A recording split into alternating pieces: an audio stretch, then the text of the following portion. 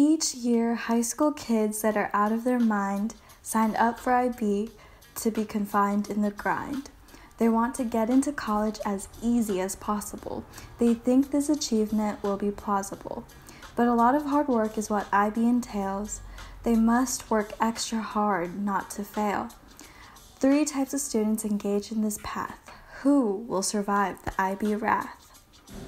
They must complete all requirements through both years, CAS exams, which cause the shed of tears. Along with these trials, they must tell a tale about their values and so what in life should prevail. The slacker, the scholar, and the so-so compete. For the IB Diploma, too will suffer defeat.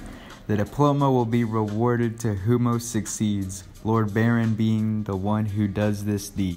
But what is the purpose of this reward we acknowledge? The popular belief is it gets you into college. Students want the best chances for success, but will the stress become excess? Some are lazy and feel rather sour. Others take on the challenge with plenty of willpower. At the end of senior year is when it's revealed who gets the diploma and has their success sealed.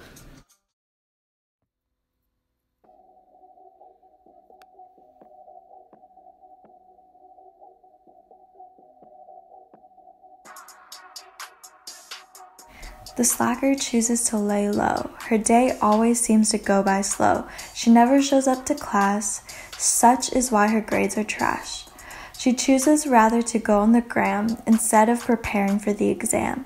Pajamas are her daily fit. To dress to impress is hard to commit. She never shows an ounce of care, always twirling her coal-colored hair. She decided to sign her life away for that IB credit, yet her dignity has not been shredded. She does not let the stress get to her. Preparing is for amateurs. Her motto, just wing it, 'cause she knows her limit. All the homework that she gets, she learns to finesse, rather than completing it by herself. Oh, she will never excel. It's 8 o'clock? Oh my goodness. I guess we should just head to Starbucks.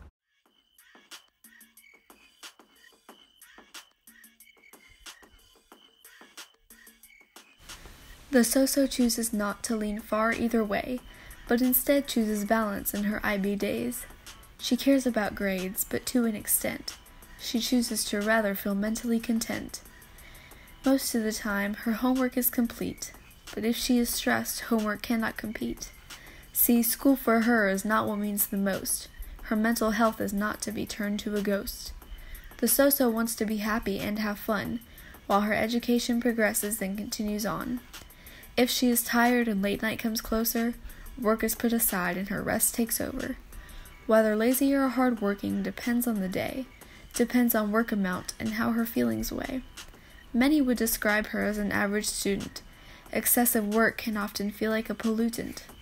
On a typical day, she is moderately dressed. She doesn't care to make people overly impressed. She just wants to get her work done while at school, but once she gets home, she likes to refuel. She aims for the diploma to her best attempt, but if she feels overworked, she deems herself exempt. The reason she aims to win this prize of success is so her life is set up to reasonably progress. She just wants an education and a good career, but doesn't need excessive success in her years.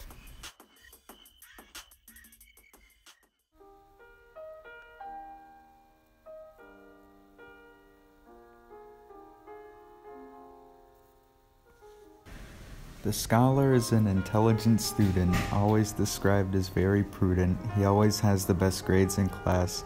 All other students he would suppress. No homework was turned in late. His organization is so great. He does not worry before a test. He knows that he will always be the best. While he is working till 3 in the morning, this results in his grades not leaving him mourning. He always knows what to do for his CAS and will get it done very fast. The IB Diploma is a sure thing, and he will graduate in the spring. His academics have a lot of stability. How does one require this scholarly ability? How does one avoid acting like a fool? He has no life outside of school.